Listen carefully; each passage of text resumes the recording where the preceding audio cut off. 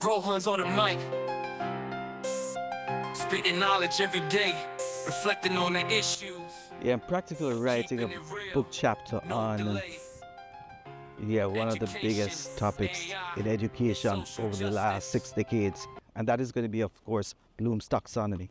What I like Bloom's is that Bloom's brings everything together. It brings the alignment of activities, content, assessment, and of course, everything that you could think about as it relates to education. There have been some modifications as it relates to Bloom's taxonomy, but notwithstanding, it's a guide. You know, as one theorist once said, if you don't have curriculum, then you are like a ship without a rudder. Yes. And if we look at, yes, Bloom's taxonomy, it is a guide. It's a guide. Have used Bloom's taxonomy to guide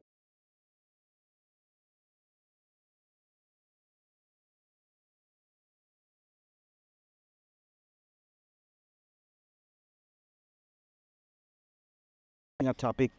I must understand how I want students to learn, and at the same time I must consider the objectives or the learning outcomes, and it has to be aligned with the activities, and then the activities must be aligned also with how I'm assessing. So many students have said to me, you know, that professor is testing me and I didn't study anything on that. He didn't give us anything on that. That's a wrong alignment.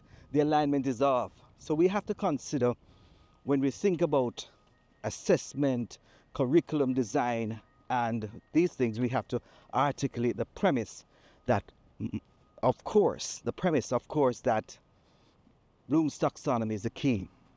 I want to say this clearly, that when I went to Teachers College, it was for 3 years. 3 years. 3 long years. Yes.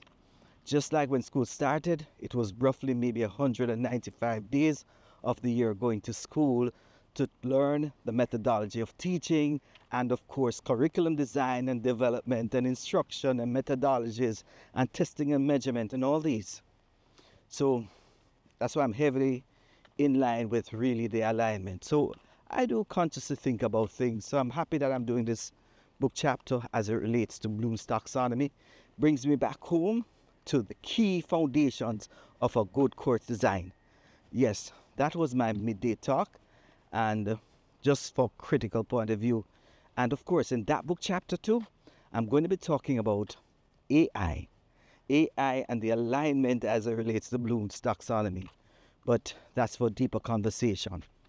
And then some thoughts are going to be presented for a trip. I'm going to Jamaica shortly to present at a conference. I'm the keynote speaker there, and I'm going to be touching on some points that I'm not sharing now because it's going to be for the presentation down there. But stick around. That was just my midday thought. Thought I would just share that with you as I walk along. Again, I'm doing this also to test out my Osmo Pocket 3 camera. Let me know, because it has a face tracking and so forth. And if you want me to highlight a show and tell of the camera, I can do that. I'm not advertising. I found this camera very handy and I'm just trying to use it.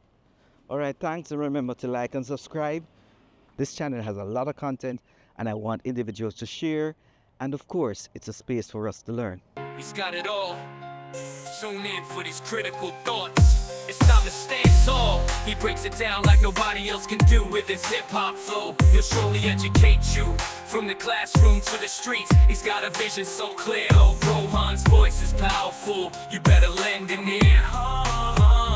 Critical thoughts, we need them now more than ever. Let's come together.